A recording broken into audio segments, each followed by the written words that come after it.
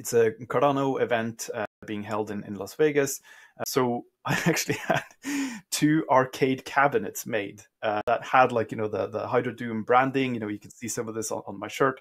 And you could play Doom running on Hydra in person, sort of literally on these computers, as well as an online solution. So hundreds of people around the world were playing this thing at the same time, and we had this little transaction counter, right, like that showed the TPS at any given time across all of the different Hydra heads. I can't remember exactly how many it was, but over a 3-day period, we processed more transactions in the Hydra Doom showcase than we did in the entire Cardano mainnet history, right? So it shows kind of just how much you can scale with this thing. We only reached around 7,000 TPS or thereabouts, because we weren't really planning to push it that far. We were hoping people were going to enjoy it, and they could see and kind of feel this whole thing. But the question was, how can we push this a lot further to really kick it up a notch and do a tournament with real money on the line? So Charles, he put 100,000 USDM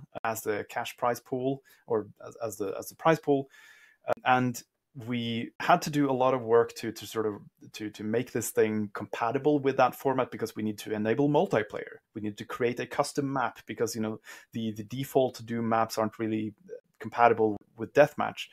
So we launched the tournament, and I can't remember exactly what it was organically, but we blew past 10,000 transactions per second, pretty easily, with just like people playing. So we tried to turn up the knob a little bit, and we ended up processing more than 1 million transactions per second. And in 24 hours, we processed 15.5 billion transactions.